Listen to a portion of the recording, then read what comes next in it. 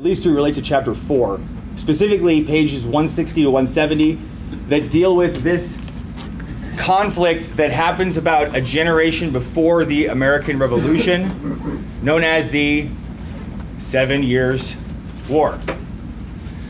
It's known in America, but it's known by the American colonists as the French and Indian War, the French and Indian War, because the British Army, along with the American colonists, right, they're colonial subjects who form militias and fight under the British Army, basically, are going to fight against the French, a French army, which shows up in the Americas, right? But prior to this, there had been French trappers. It was the French, New France, the French population in Canada and what's called the Louisiana Territory. Some of you know the Louisiana Purchase, basically along the Mississippi River. New Orleans is a French city initially, but there were about 15,000 French people from the time that France began to colonize in the Americas in the 17th century up until this point, which is 1754, when this war starts in America, where the war breaks out. There are only about 15,000 French people. They do not populate the Americas the same way the British do. They don't send massive amounts of population, massive amounts of indentured servants. They're not there with the idea we're going to give people are going to get their own land, start farming their own land. They're going to push indigenous people out. There's fewer French people. They're mostly men. They're mostly trappers and stuff. So they end up forming better relations with generally speaking, better relations with the indigenous population they encounter. Like in the Great Lakes area, the Huron, a lot of Algonquin tribes. It's Algonquin, the Innu. Cool. It is referred to in chapter 4 as the middle ground. This is, if you look at those, these are the countries, the blue and the green countries. This is countries that are involved in this conflict. Right? The areas that have that mild, red highlight are actually where military conflict takes place, where there are actually engaged in combat battles. Right? You can see parts of India. This is the war where England begins to sort of solidify its colonial control over India. In the Americas, in Europe, right, and actually even in parts of West Africa. This is a war that begins in 1754, and let me just start off with in chapter 4 of Give Me Liberty, there's a term, a subchapter, a section called middle ground.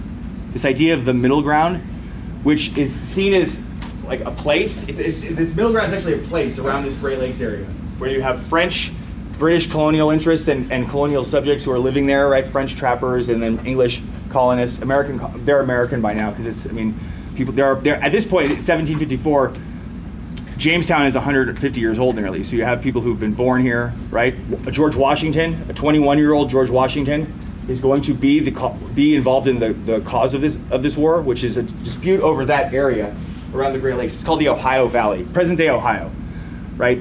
Early on in America, England basically claims this territory from France at the end of this war around the Great Lakes. Present-day Wisconsin, Michigan, Illinois, Indiana, that whole area, and then the Americans get that territory in the Revolution, and those are the first new states that are really carved out by the federal government. So it's kind of an important region. So before that, there's still this constant pushing west basically, and there's a dispute between France, which occupies parts of this part, of Canada, all the way down the Mississippi River, and England, which claims this territory on the eastern seaboard, but has colonists that are continuing to move west. So you have groups from Virginia and Pennsylvania. If you look at them, you see this map here. If you look at a lot of maps from the 1760s, 1770s, 1780s, colonies within states, basically Virginia says, okay, we live here, but we're claiming everything, and these lines would just continue to go across the United States because there's no California, there's no Nevada, there's no anything. At least there's indigenous people living there, but as far as they're concerned, eventually we'll just claim all of this, right? So you have people from Virginia and Pennsylvania that want to move west into this area that's claimed by France, and so there is a conflict at this place called Fort Necessity. This war starts at 1754 in this Ohio Valley area. A 21-year-old George Washington is put in charge of a militia representing this company, the Ohio company, that's trying to claim this land for Virginia. And he ends up attacking this French outpost, this French fort there. And he builds his own fort, Fort Necessity. I guess they built it out of necessity because it wasn't if you look at it, it is just basically a circle of logs. It's like they stacked these logs in a circle, and you're looking at it like, okay, that's not going to work. I mean, they ended up getting surrounded and captured. Washington's actually captured in the beginning of this war. He leads the militia that is captured by the French and is really seen as the cause of this war, which starts in 1754. War is actually declared in England by the British government against France in 1756, right? 2 years later.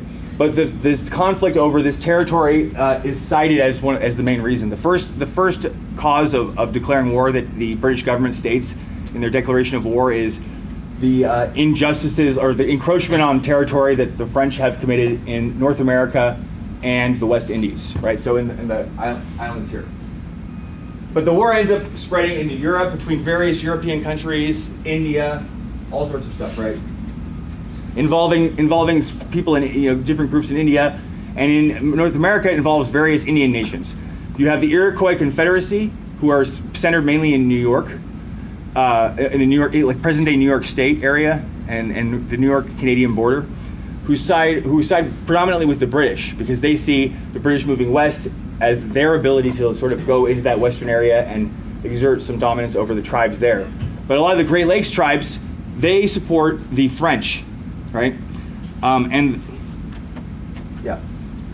the idea behind this is called the middle ground, right? This idea of a middle ground where you have British and French interests and then various Indian nations, and this is prior to really a situation existing where we see in the 1750s, they don't see how this situation is going to end, right? The Native Americans don't see a situation where their population is going to be depleted from disease, where all these European groups are just going to continue to encroach on their territory, where they're going to be pushed further and further back and end up with very little. They have if you look at the Indian nations now, they have about 53 million square acres of land, which seems like a lot, but they had 3 times as much as that as late as 1870, right?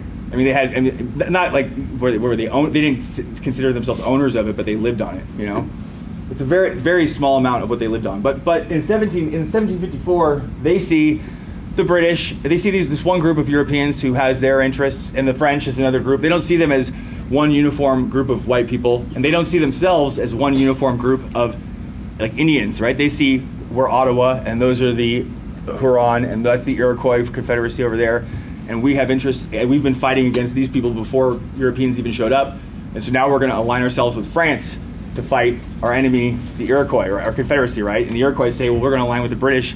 So everyone has their own interests in this conflict. And also, this middle ground is basically middle ground is basically, specifically when it comes to the French, since there weren't a lot of people from France who lived in the Americas, they couldn't just outnumber the Indians the way the British did. They couldn't just move massive amounts of people over here and then start pushing them out through disease and warfare and stuff. So they dealt with the Indians on more equitable terms. If you look at a lot of the depictions, like the paintings and artistic depictions of New France, of the French and Indian relations, it's very much like on equal terms. Both adopt engaging in the customs of the other group. British end up winning this war, right? In 1760, they end up occupying Montreal, which is the French capital of New France. Basically, it's a city in Canada, right? Mount Royal, Montreal. They occupy it, and then 3 years later, there's a treaty signed in Paris called the Treaty of Paris, which is going to be confusing because 20 years later, the American Revolution ends with the Treaty of Paris. They weren't thinking about making it easier for us. And for some reason, everyone loves to get together in France for peace. The Treaty of Versailles, treaties in Paris. Something about France, I don't know, makes people think of it's the croissant. But in the early stages of this war, the French and Indian, the enemies basically of England and their colonial militia are going to do very well militarily. Up until about this, in America, the conflict goes from 1754 to 1760. It's called the 7 Years' War because of these dates over here. It's very revolution. This is really the main military experience that the American colonists will have prior to the Revolution, right? And they're not really looked at as being very disciplined by the British Army, like Army regulars, right? Both the French and the British militaries view the British view their colonial militia allies, and then the French view a lot of their Indian allies as not being because they're not regular soldiers. They're fighting, and they're also fighting for their own reasons, right? The different reasons they're there, and they also have a desire to, when necessary, protect their own homes because they live there, right? If there are various Indian nations that are going around attacking frontier settlements, the colonial militia wants to be able to go defend their homes, right? And the British Army doesn't think that way. They're thinking we're here for the reasons that England is here, and if that means your home gets burned down, we don't care because there's a greater military goal, you know. So basically, the French and the Indians are very successful early on, primarily because of a lot of it has to do with the relationship that they have that's very equitable, and then also fighting style, right? The Indian nations fight, and they're familiar with the terrain. They fight in what we would describe more as, like, you're familiar with guerrilla warfare? Warfare, right? What we would call, they didn't call it that back then, but what we would call guerrilla warfare. The British Army, the regular British Army, and this style of fighting the Indian nations adopt, the colonists observe that and see that and learn from it, and they're going to employ a lot of that in the Revolution. Because the British Army, who's seen the British Army from this period in history? You guys ever see the army? I mean, think about the military today. What do they wear? What's the color of the like if they go and fight? They wear like tan, green, right? Because it looks like plants and stuff, right? They want to like blend. They don't want to. These. What do the British wear? Red coats. They're called red coats. Why? Because they wore bright red coats. Right? So you have this war becomes problematic for the French and Indians because prior to this war, early on it's successful for them, but before this you had French trappers and a small amount of French people interacting with these Indian nations, and then now all of a sudden you have a situation where there are two European armies in North America, right? The British Army, like thousands of soldiers, and then the French Army, thousands of soldiers, and they have their own style of fighting, which is markedly different, very different from the way that the colonial militias want to fight, and definitely different from the way the Indians want to fight, right? They stand in open fields. They line up these armies and they march at each other, right? I mean, they have superior numbers and superior firepower, but they wear these bright uniforms. They're not blending into the landscape, you know. Like, the reason that the English end up winning this war is because they have superior numbers. They have a superior navy, right? So they're able to have a naval blockade so that a lot of supplies aren't able to get into the French. And also because of this event called that centers around Fort William Henry. It's this fort in New York. This fort is surrounded by French, Huron, Algonquin, Innu Indians, and eventually surrenders. There's British. Inside the fort, they're surrounded. They have no chance of escaping. They have no chance of defending themselves because they're outnumbered, and they're not going to get any reinforcements. So they surrender. And the French, in order to get that surrender quickly, the French general, whose name is Montcalm, Montcalm.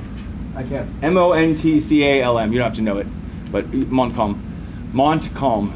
He offers very generous, what are they called? Terms. Very generous terms of surrender, allowing this British army to leave. Right? They're allowed to leave. They don't have to spend any time in prison. Like normally, you would go spend a lot of times. Prisons back then, prisoners of war would be put on a boat in like Hudson Bay. During the Revolution, you could see there's something on the History Channel about this that is special. But in the Revolution, they would put people on boats. They were in Hudson Bay or some river or some lake, and people would just basically sit in a boat, and that was where they were prisoners of war. The problem is there's like rats on boats. There's a lot of diseases on boats. People would end up dying from disease. Most people in warfare back then died from disease, right? It's like twice as many people. But that was not going to be forced onto these British soldiers. They were going to be allowed to leave. They had to agree not to fight, not to participate in this war anymore. For a certain amount of time. I can't remember. There would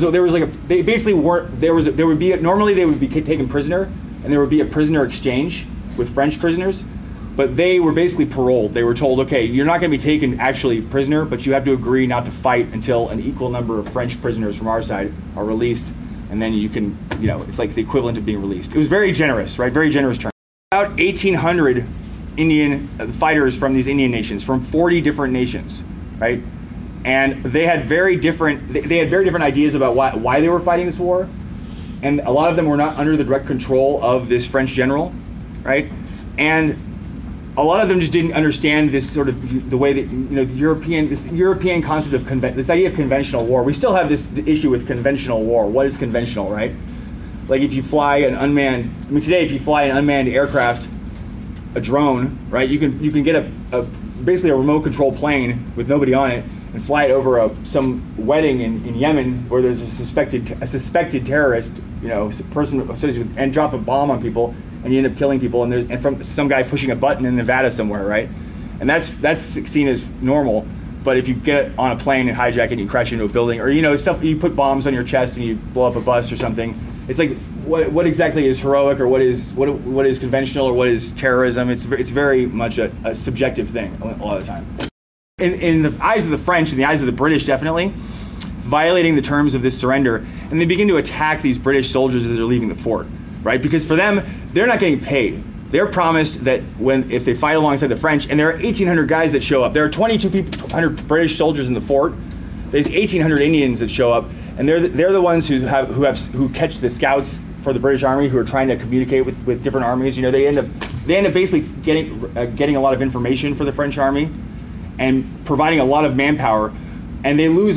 There's a huge loss of life because they're launching several assaults on this fort over the course of several days, and so these Indian nations lose a lot of manpower, and they see their compensation coming in the form of the spoils of war, right? Taking scalps or taking just ammunition and stuff from dead soldiers, or a lot of times there were a lot of kidnappings. There were between 1755 and 1765 in this area.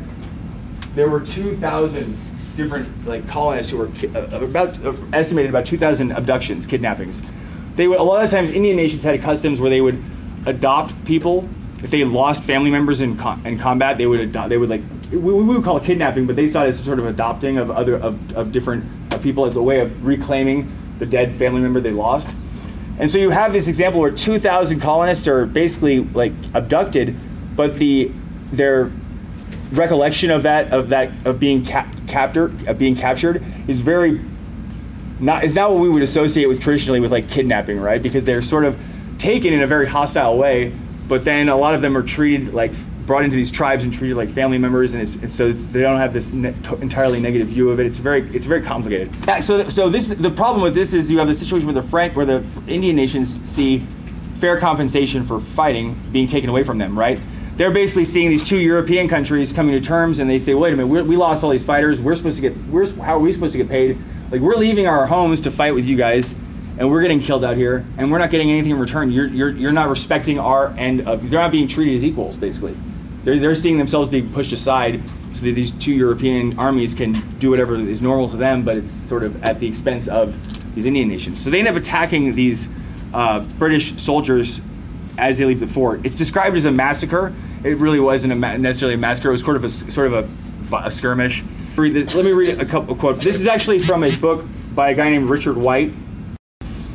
So he says, the French commander, General Montcalm, the British denounced him for permitting the Indians to slaughter prisoners at Fort William Henry, an event James Fenimore Cooper later immortalized in Last of the Mohicans. We're going to watch a bit of that. But of more immediate concern to the French was the price of the efforts Montcalm did make to control his allies. Montcalm's relations with the French relations with the Iroquois and Algonquin had become so bad that the French governor accused the general of wrecking the alliance. The French governor, by the way, whoever was governor of New France, whoever was appointed by France, was referred to by a lot of these tribes, these Indian nations, as Ononshio, Ontontio, Ononshio, which meant father. They would refer to him as a father. They would, a lot of times they would use an indigenous word to describe this person, and they would, so they had a relationship that was that strong at times, where they were actually describing this leader of New France as some sort of great father figure or person that they would turn to for help or whatever. At the peak of military success, the alliance. This is basically the French and their Indian allies had been kicking, for lack of a better term, kicking a lot of ass for a couple of years, but their alliance began to unravel with the British blockade in effect. Right, the presence in trade goods. Ononshio, the governor of France, owed his children disappeared. Right, so they're not allowed to basically take anything to pay themselves in this fort. And even if the French army had promised them, look, we'll compensate you for whatever you couldn't get out of this battle, they couldn't do that anymore because there was a naval blockade. They couldn't bring goods in to provide, it's basically to pay these. There are Indians who are soldiers who are offering to be soldiers for them. They're not getting paid. And then also there were smallpox epidemics that ravaged Indians, right? Because you have all these armies that people coming from Europe, and so bringing fresh sets of diseases and stuff. So it ends up infecting the Indians. They're pissed off about this fort situation. Once more, the warriors became disgruntled and alienated, and this alliance fell apart. Basically, these Indian allies to the French went home, right? So this is a very important group. They provided a lot of numbers. They had a lot of knowledge of the area, and they were willing to do a lot of the fighting. And they basically just became disaffected and went home a lot of the time. Didn't participate as much. So the French end up losing this war, right? So the French lose this war in the Treaty of Paris in 1763, and as a result, the French lose basically all of their colonial claims, the territory they claimed in North America, Canada, the Louisiana Territory, right? Who's familiar with the Louisiana Purchase? They lose almost all of their colonial claims to in the Americas, in the Western Hemisphere. The exception of being Haiti and French Guiana in South America, right? And Haiti, yeah. So. A lot of you are so the Louisiana Territory, because the United States, the Louisiana Purchase is what? Is that Thomas Jefferson as president buys the Louisiana Territory from who? Do you remember? Who remembers high school? Yeah, Napoleon, from France, right? But the French actually lose that territory in this war, and it goes to Spain. As a result of this treaty, the British win this war and force the French to accept terms where they surrender all their colonial claims. They lose the Louisiana Territory, and Spain gets it. Spain ends up later on selling it back to France, and so that's how the French. And then the French are led by this guy named Napoleon, who really liked to fight a lot of wars, and so he ended up needing a lot of money because wars are expensive, and so he sold the Louisiana Territory to us. Do you know how much we paid for that? This whole section? It's like a third of our country. Do you know how much we paid for it?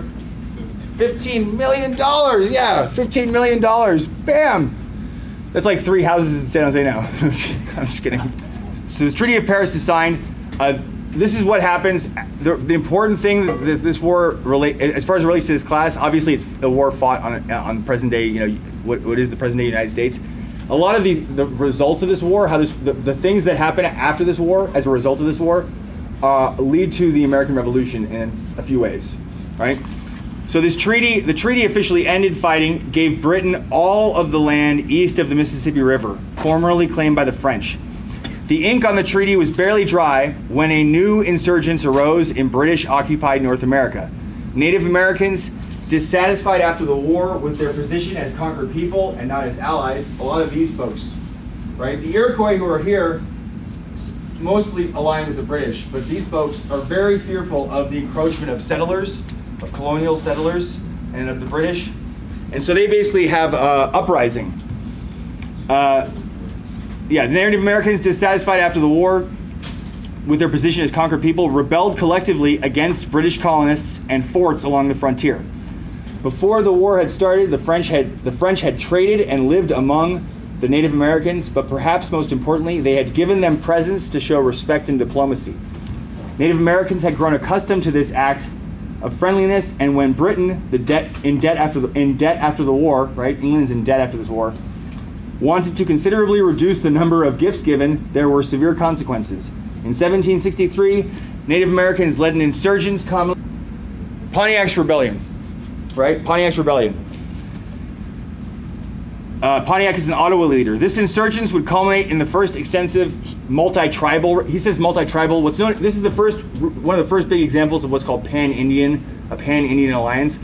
All tribes, basically all various tribes with various languages and various motives, and various forms of like how they live and how they organize themselves, but seeing themselves as one collective group that needs to defend their general way of life against the encroachment of Europeans.